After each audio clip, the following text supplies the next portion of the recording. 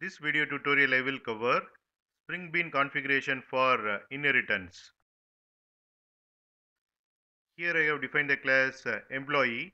It has three properties: ID, name and country name, and getter and setter methods for these three properties. Here I have overridden a toString method. This is a Spring configuration file. Spring container read this Spring configuration file and it creates base employee Japan Bean, and country name of base employee Japan Bean will be set as Japan. Then Spring container creates employee 1 bean, and ID will be set as 32, and name will be set as Peter, and parent of employee 1 bean is base employee Japan Bean. So country name of employee 1 bean will be set as Japan. Like that, Spring container creates employee 2 bean, ID will be set as 33, name will be set as John, and parent of employee 2 bean is base employee Japan Bean. So country name of employee 2 will be set as Japan.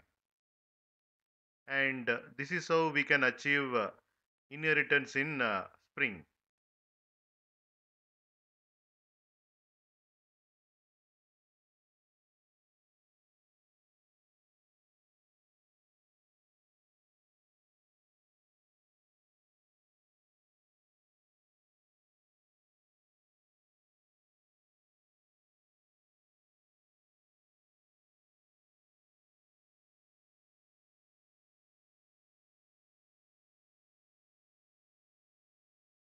Here I have defined the class app.